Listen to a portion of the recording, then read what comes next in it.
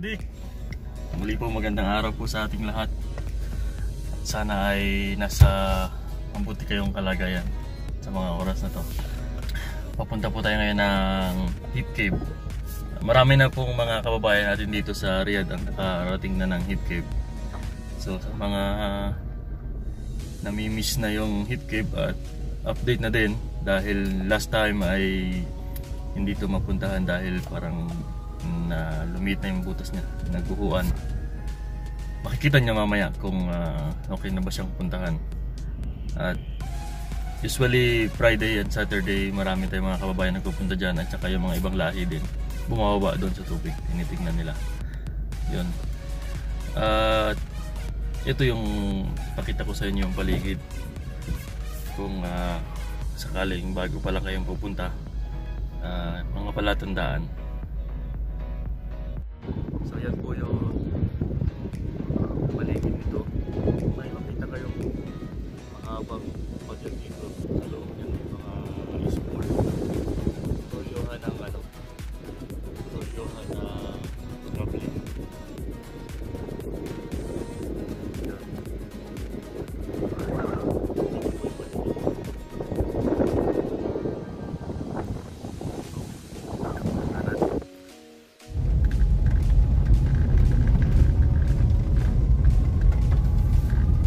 Isa ng minute ang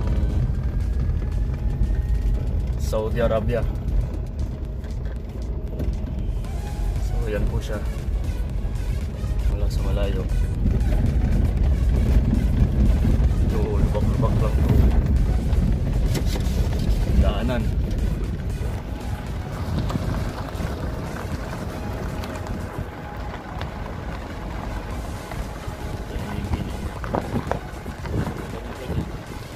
Tama kayo. Ako landas. Wow!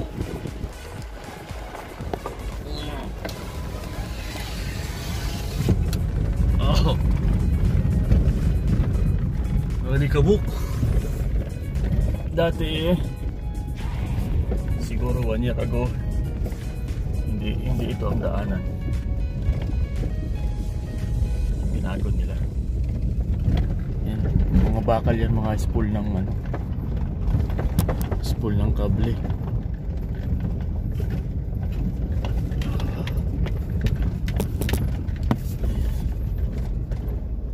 daanan pababa, lubak-lubak.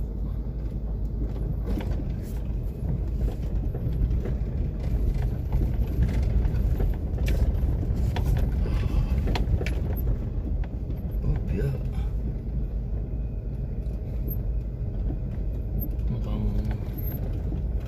No people around.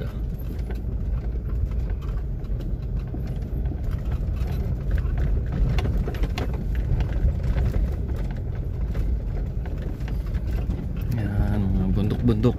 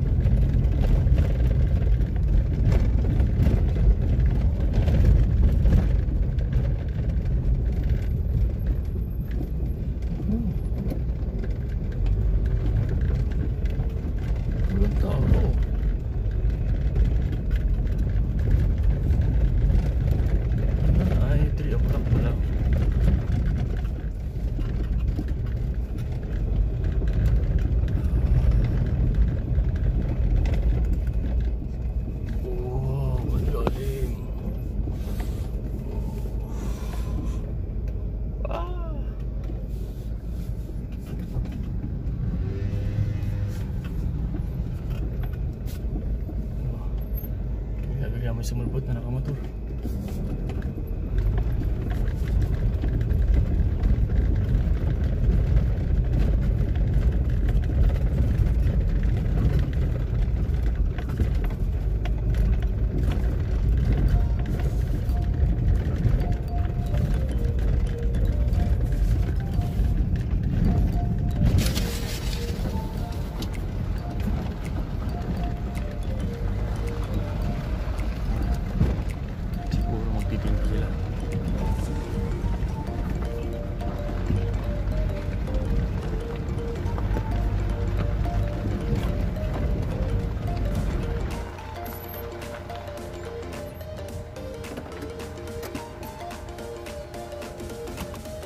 Parking.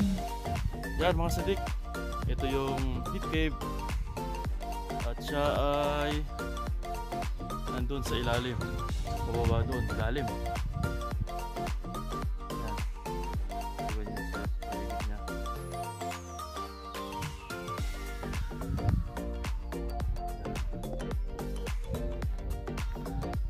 Puntahan natin sa baba.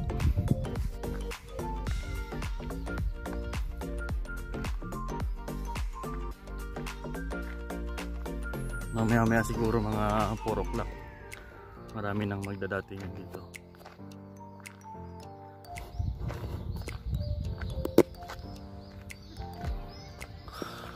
Yan.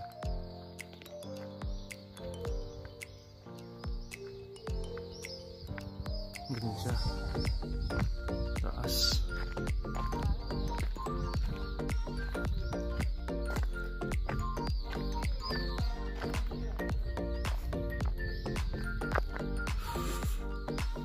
Kita niyo ba?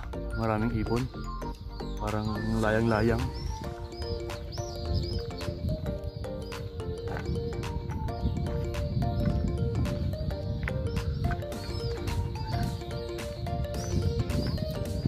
Mga Nepal.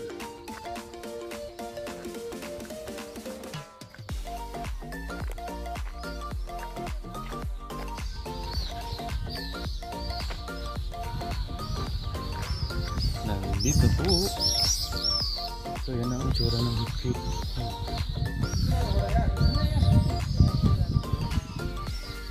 Parang gumuho siya. Ito ang isang nakakatakot dito. Yan. Parang nag-aabang na lang na gumuho yan. Tapos ibabaw.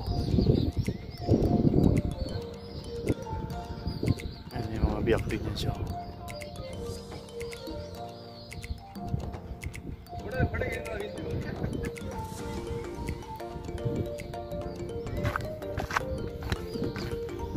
Baba. Hindi biro yung daan pa baba. Kasi bato-bato tapos matigas.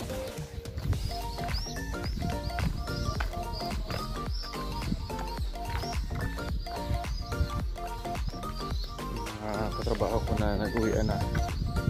Punta na sila dito. Naligo.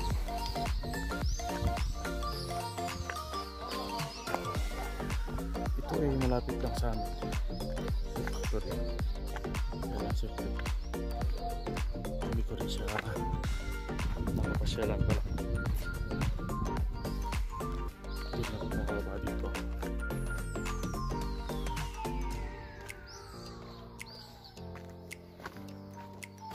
Oh.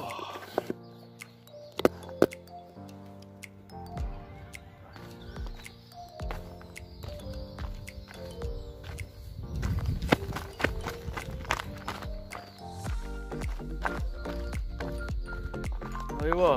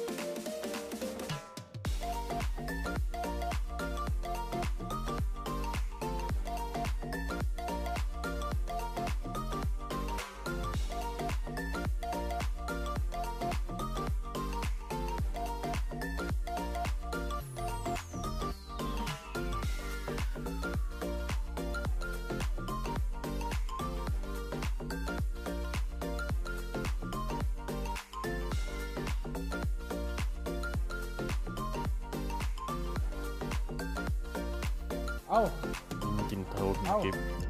Yan ay tubig na yan. Pero titingnan nyo dito sa taas na to. Tingnan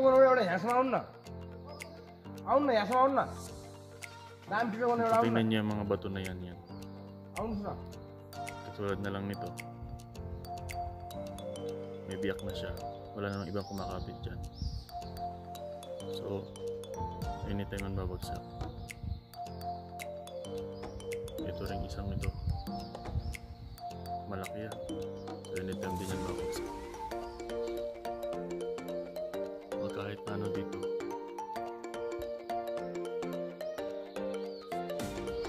Maaaring tumubo.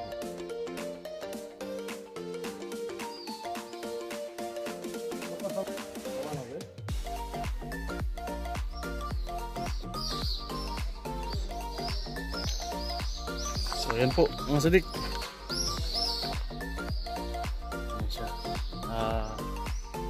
Tingin ko may kalahati na itong nababaan ko na to. Tapos yun yung baba. Medyo malapit lang tingnan pero medyo malayo-layo tingnan. Tapos tingin ko hindi na siya pinapaliguan kasi may mga dumi na. Hindi naman nangangamoy.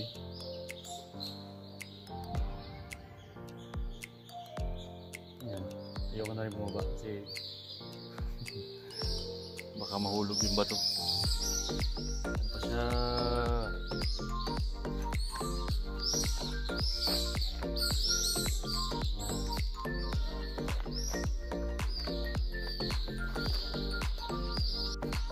Pagkagalawin natin yung tubig.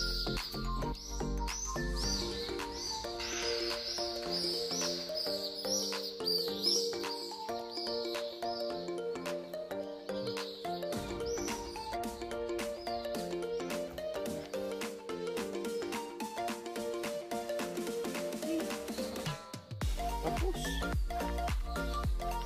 ano? Kinakapos yung bato ko sa layo.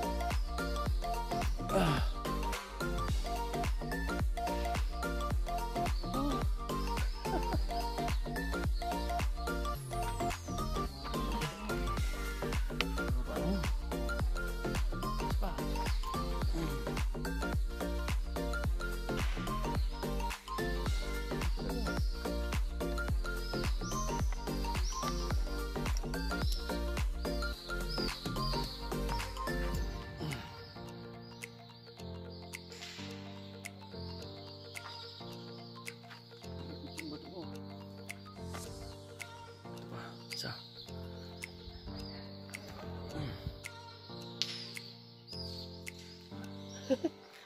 Tumama. Isa pa.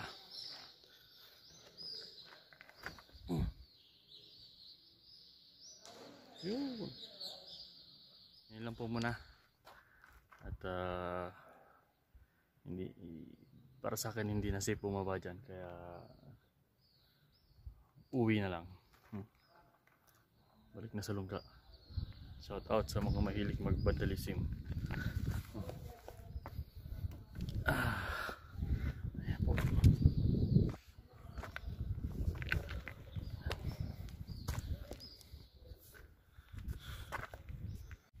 Mga Nepal.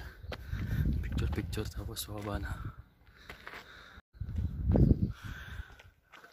Sadik. How are you? Chris. There is water? Careful, huh? Yeah. Water is there, huh? Yes. But it's dangerous to go down.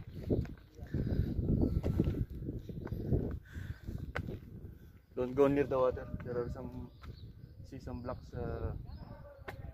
Maybe it will fall down anytime. Yeah.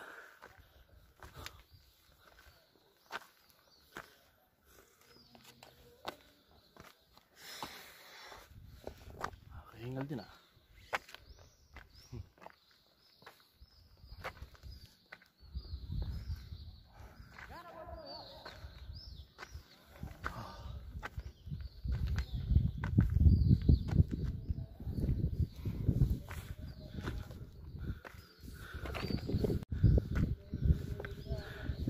Nandito si Sai.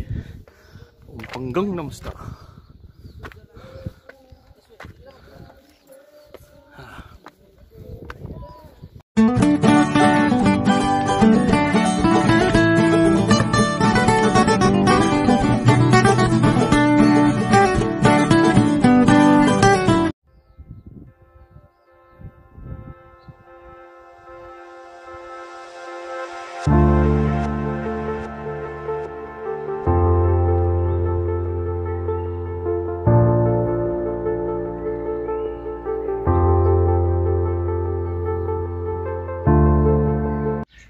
Yun mga sadik, dito na uli ako sa aking hideout. Yun, bali about dun sa heat cave. So okay lang pumunta, tingnan yung paligid, pero yung bumaba dun hanggang sa tubig ay napaka unsafe na. So yun po. Kung gusto niyo lang makita, pwede kayong pumunta, pero kung bababa doon sa tubig, hindi ni-discourage ko na po kayong gawin yan kasi unsafe na talaga. Anytime mayroong bato na babagsak at yun, or gumuho yung mga batong nagbagsakan na. So yun po, hanggang dito na lang po ang ating vlog sa heat cave. Maraming salamat po sa panonood. Bye bye.